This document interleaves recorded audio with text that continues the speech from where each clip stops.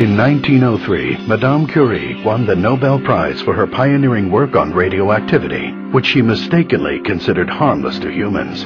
We now know that her premature death from a rare blood disease was directly related to her exposure to radiation. Lead was a common ingredient in house paint and other household items, until scientists fully understood the deadly effects of lead poisoning.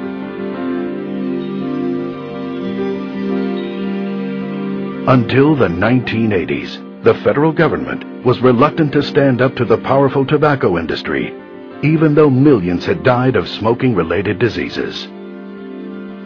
Let's face it, sometimes we're slow to recognize danger when it's not painfully obvious, and the government is reluctant to take action even after the danger is exposed. Unfortunately, many people suffer and die before we eventually get around to dealing with many potential risks. And in spite of the fact that we have curtailed smoking, regulated harmful pesticides in agriculture, reduced the kind of chemicals we use in food and household products, decreased dangerous toxins that pollute our air, many diseases are on the rise, including Parkinson's, Alzheimer's, and some forms of cancer. Why?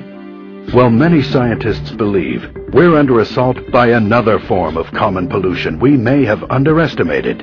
Invisible, odorless, silent, and potentially deadly. This form of pollution is everywhere. You can't escape it.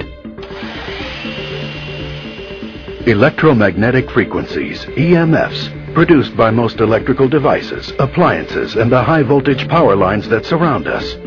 Electromagnetic radiation, emitted by most wireless devices. And microwaves, the same energy frequencies we use to cook food in microwave ovens. But your microwave oven isn't the only source of pulsing microwave radiation that assaults you every second of every day. Television, telephone, and computer signals are transmitted by microwaves. Even some automatic garage door openers use microwaves to operate. Some environmentalists call this proliferation of EMFs electropollution, and one United States government agency warns that the levels Americans are exposed to every day without even being aware of it may be dangerous.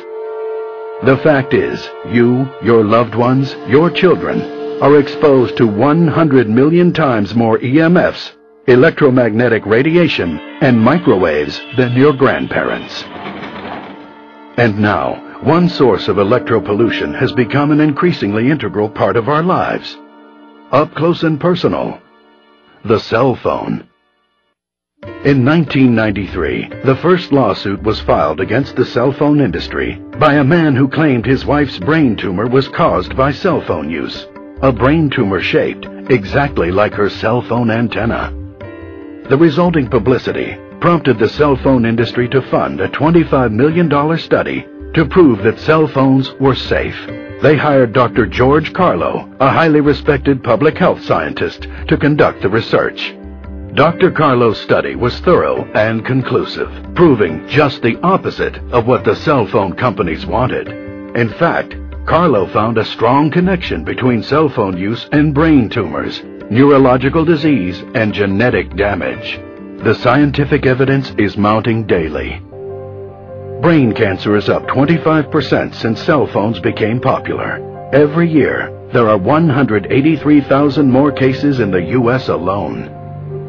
And this may just be the beginning. Like smoking and lead poisoning, the damage from electropollution is cumulative and may take years, even decades, to reveal itself.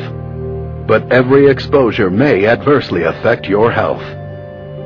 Several renowned neurosurgeons believe radiation from cell phones and other mobile devices are directly related to the 21% increase in brain tumors in children.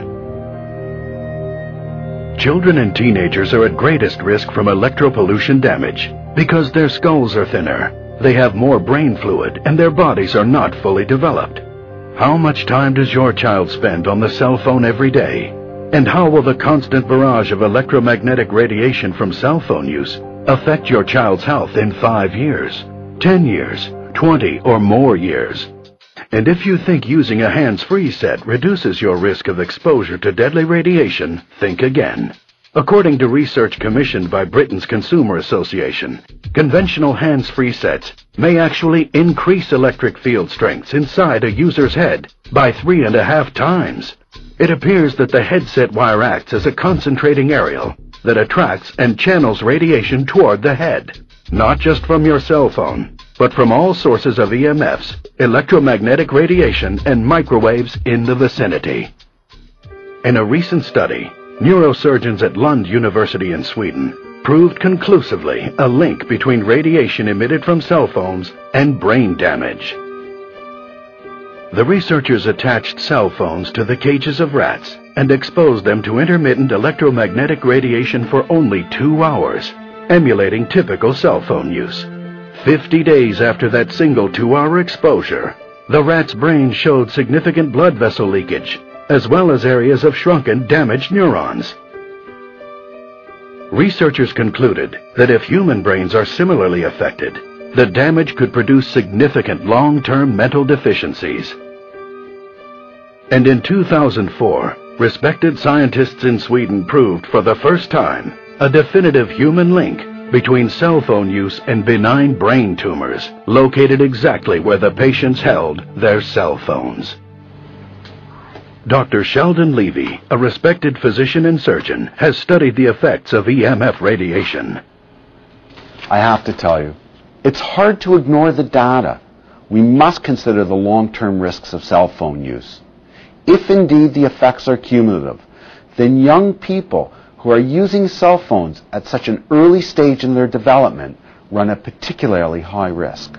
But cell phones aren't the only culprit. Scientists have become increasingly concerned about the potential risks involved in exposure to low-level microwave radiation from microwave ovens.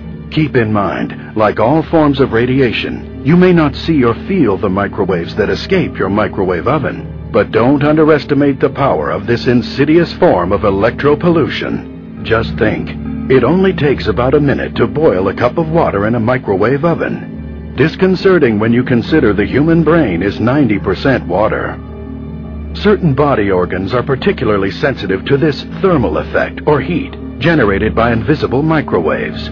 Your stomach, intestines, and bladder are especially sensitive to thermal damage from high levels of microwaves, EMFs, and electromagnetic radiation. Likewise, the testes are very sensitive to changes in temperature. Exposure to high levels of microwave energy can alter or kill sperm, producing temporary sterility. According to one study, men who kept their cell phones in their pockets experienced a 35% reduction in sperm count.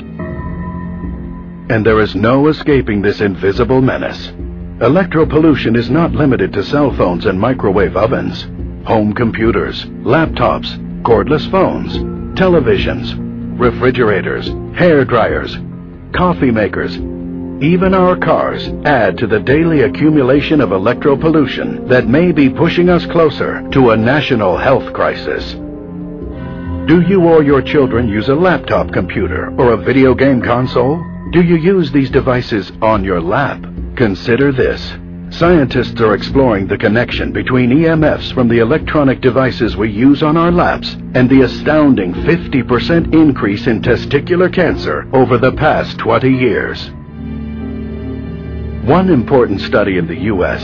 found a link between those who work in an environment with high EMF exposure and neurodegenerative disorders, such as Alzheimer's disease, Parkinson's disease, and Lou Gehrig's disease.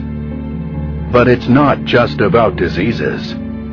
Research shows that continual exposure to this onslaught of electropollution disrupts your natural energy levels, triggering an adrenal response which, in turn, increases stress responses. This constant stress contributes to your energy depletion and fatigue, lack of concentration, poor work performance, and difficulty getting a good night's sleep.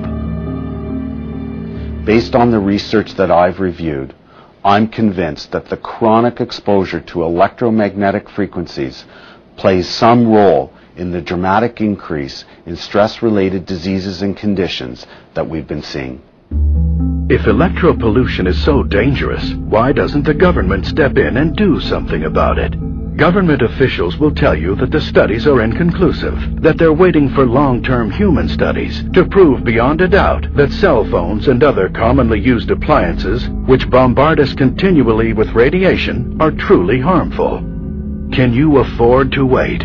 Are you willing to put your health and the health of your loved ones on the line while the government spends years confirming what so many respected scientists already consider an international health